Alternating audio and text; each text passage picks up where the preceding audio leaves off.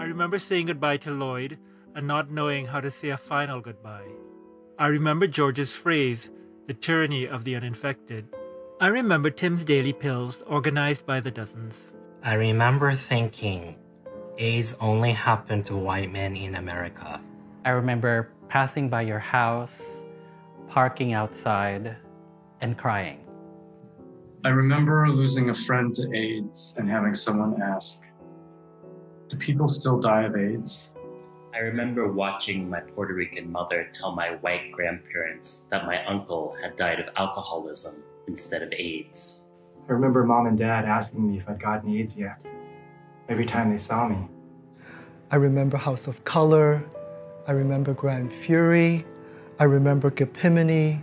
I remember Aperture. I remember TOFU. And I remember all these names and acronyms and what they stand for.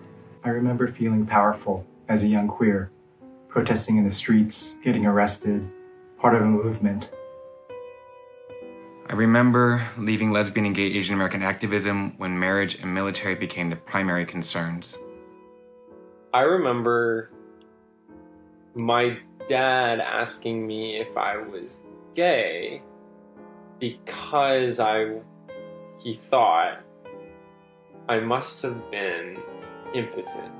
I'm gay because I'm the opposite of that. I remember my threesomes with the Davids, one white and one Asian. I remember the first time I heard of PrEP. I thought, fuck pharmaceutical companies cashing in on queer people and our bodies. On June 2019, my county health counselor congratulated me on my first PrEP-iversary. I remember the first time I let a positive guy come in my ass. I remember that.